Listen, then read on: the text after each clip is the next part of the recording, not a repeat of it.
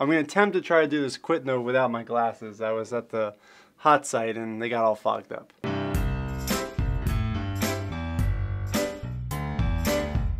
In this week's quit note, we're going to talk about secure coding. And what this means is making sure that when we code and when we build applications, it is secure.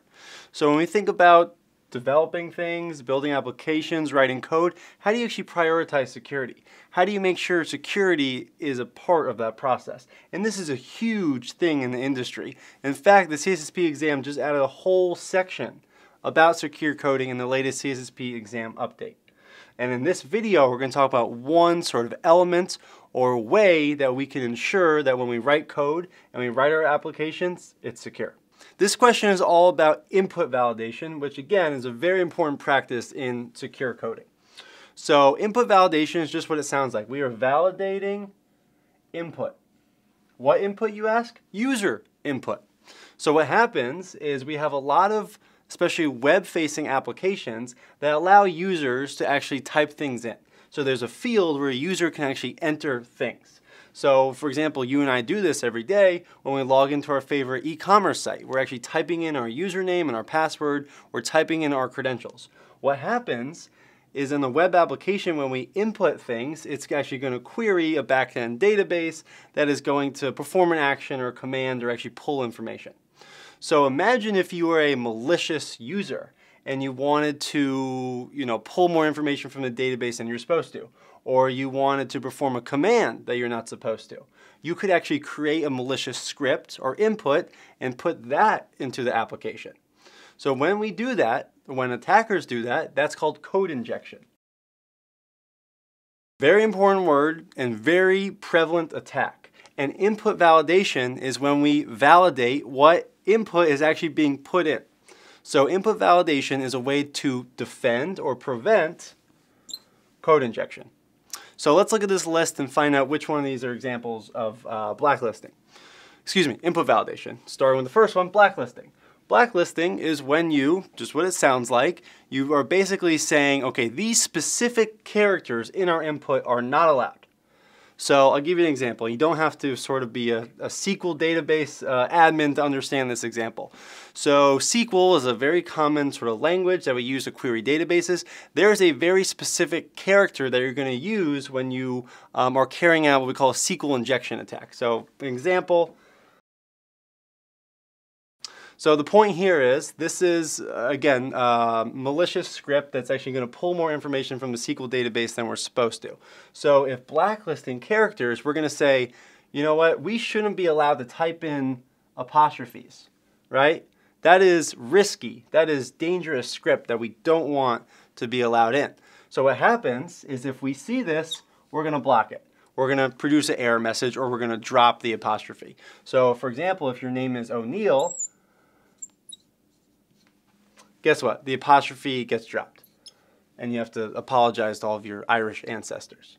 All right, so that's it. There's the answer right there, blacklisting. Of course the answer is not blacklisting. I just read the question wrong. Which of the following is not an example of input validation? So that's a lesson to you guys. Read the question carefully, right? So if I missed the word not, I would have picked A and moved on. But in fact, what you want to do is actually, if it's the right answer or example of input validation, you want to put a little X next to it. And then keep going. And the one with a check mark that is not, that's the right answer. Okay? Let's do the next one, whitelisting. If blacklisting is basically saying we're not allowing very specific characters, whitelisting is allowing very specific characters only. So what we mean by that is if somebody is typing in a form to fill out their shipping address, and they have a little space to input for their state, mailing address, we're going to expect 50 some odd sort of state abbreviations, right? So anywhere from Alabama to Maryland to DC, right? We're expecting just those abbreviations that we know are true and good. Anything outside of that, not going to happen, right? So even if you sort of mess up slightly and you write the DM instead of MD, DM me by the way, we're going to block it, right? We're going to block it.